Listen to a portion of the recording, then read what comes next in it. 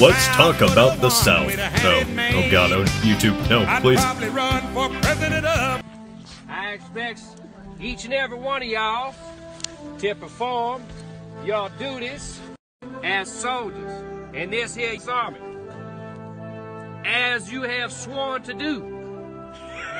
And the last thing I need on the night of what could be the largest nighttime invasion that this here bullcrap range has ever seen is for you men to question your orders from higher. So now hear this.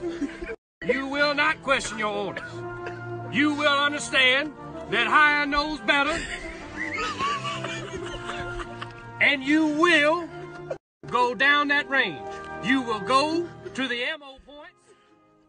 You will fill your magazines with imaginary rounds. You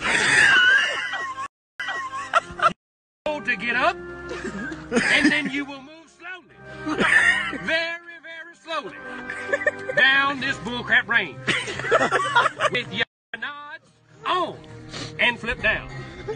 You will not have a radio. Radios are not as important as you might think.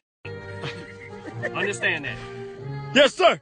Understand that this has been pushed to the highest level. Oh, sir.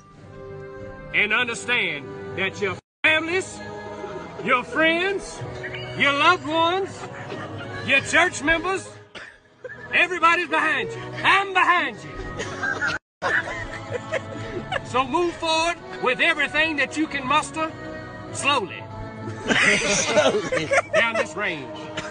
I'm proud of you. I'm thankful for you. Godspeed.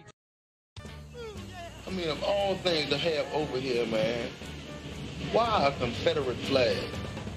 As a matter of fact, I think it ought to be some goddamn law to fucking outlaw them goddamn flags, man.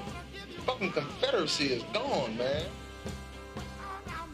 When one is in an environment where everyone has a gun. Do you know what it's like to walk around in a chilled wetsuit?